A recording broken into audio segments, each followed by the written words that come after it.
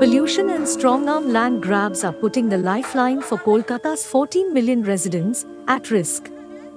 Wetlands outside this eastern Indian city used to provide food in plenty and jobs in abundance. Not anymore. The threat because of rapid urbanization is now real. এখন সে তুলনায় লোকসংখ্যা বেশি হয়েছে। লোকসংখ্যা বেশি হওয়ার জন্য প্রকৃতির উপরে চাপ পড়ছে, নোংরা হয়ে যাচ্ছে, যে কারণেই প্রোডাকশনটা কমছে। প্রকৃতি সমস্ত কিছু নষ্ট করে ফেলছে এরা, আমরা নিজেরাই নষ্ট করে ফেলছি এগুলো আস্তে আস্তে। Every day, 910 million liters of nutrient-rich sewage flow into the wetland, feeding a network of about 250 hyacinth-covered ponds. Once the fish have had their fill, the water runoff irrigates surrounding rice paddies, and the remaining organic waste fertilizes vegetable fields. This worked well. But gangs who have an eye on the land net the ponds at night to steal the fish, leaving farmers with little option but to close and sell. যদি সেই উৎপাদন বা প্রোডাকশনটা কমে যায় তাহলে automatic মানুষের কিন্তু মাছ চাষের প্রতি অনীহাটা চলে আসে, ইচ্ছাটা আর থাকে না। এবং সেই জায়গা থেকে আগে আমাদের দেখতে পাই যে প্রোডাকশনটা কত হচ্ছে, এই জলভূমিতে প্রোডাকশনের উপরেই কিন্তু মানুষ বেঁচে আছে এবং প্রোডাকশনের উপরেই কিন্তু আজকে মাছ চাষটা বেঁচে থাকবে। According to a 2017 University of Calcutta study, the wetland system processes about 60% of Kolkata's sewage free of charge, saving the city over $64 million a year. Farms in the wetlands provide about 150 tons of vegetables daily, 10,500 tons of fish annually, and employ tens of thousands of people, it estimates. Yeah, this East Kolkata wetland has got a nickname called Kidney of Kolkata. For the reason being, this is very unique because the sewage of the city is being naturally treated by these wetlands. It is acting as a natural STP, sewage treatment plants at no cost, just by using sunlight. About 95% of the wetlands are in private hands. As land prices surge, environment officials say they have pleaded with people not to fill in the fish ponds to create new building space. But residents say that village councils are being bribed by land-hungry developers. These wetlands are just proximate to the sprawling city, which is rapidly growing, one of the metro cities of the country.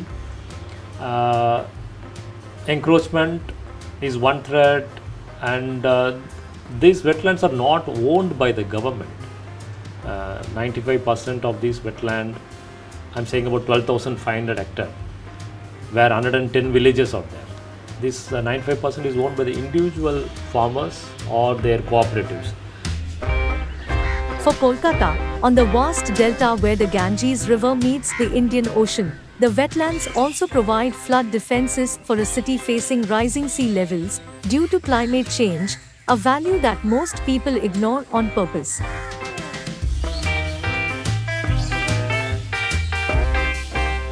What people don't understand is we save, millions of dollars or crores of rupees by just allowing a natural treatment system to treat our wastewater. And because this is unobtrusive, this is not observed, people can't see it, they think that they don't have any duties to understand why these wetlands are so precious and why they must be protected. It's because the wetlands protect the city. The community developed system was created by the world's foremost connoisseurs of wastewater wise use and conservation, according to its UN Ramsar listing. The listing warns that it is under intense encroachment stress of urban expansion. But it is under the threat of being leveled off for construction and other purposes. Land Ceiling Act, but basically what happened was no demarcation of the amount of land or the area of land owned by the private owner and what amount was owned by the government. This demarcation has not taken place over most of the area in the East Kolkata wetlands. The survival of this vast ecosystem, that is capable of handling the sewage from the megacity and saving it from floods, is under threat. The majority of illiterate and economically backward families are being forced by land mafias to move out of the area to facilitate land development and construction. When the real estate, whether it is small in size or big in size, they come and approach the fisher folk or vegetable cultivators, they say that, take some money and go off the land. And because there is a lack of tenurial clarity, if some pressure is applied on these people who are cultivating the land, because they don't own that land, they don't have ownership rights, they don't even have well-defined livelihood rights. Therefore, if pressure is applied, then they go off the land. The living, breathing ecosystem aptly named as the kidneys of Kolkata is facing the threat of urbanization and encroachment. It is nothing less than an uphill battle to educate the people living there and stop illegal encroachments and landfills.